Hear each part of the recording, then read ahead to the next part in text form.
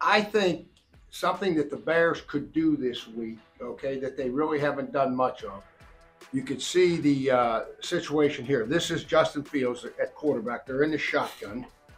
And here's, I think, where they could get an advantage. Got the Green Bay defense right here. Not knowing the receiver situation, how that's working out with Claypool. The one guy position that's not up here is the extra tight end. And I know that Robert Tonyan is a player. And what you can do with Robert Tonyan now, you can move Robert Tonyan, you can move Justin Fields up under center, move the running back in that position, and now Robert Tonyan could come in and actually be your fullback. So you really end up in an I formation looking play. Here's your running back. Here's your tight end.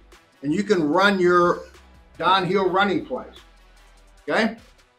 Or with his flexibility, and I've seen him up there catch the ball, now you line in this formation and you run Tonyan in the game and you can flex him out. You could move Tonyan all the way outside, put the receiver inside, wide receiver. This is your extra tight end.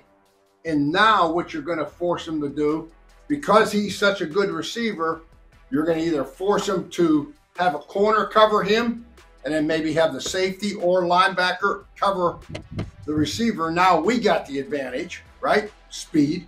You'd like to have DJ Moore on a safety. Or if they say, hey, we're staying locked on, now all of a sudden what you got, your corner goes in there on DJ Moore, and now you got a safety or a linebacker out there on Tonyan. And to me, that gives us the advantage.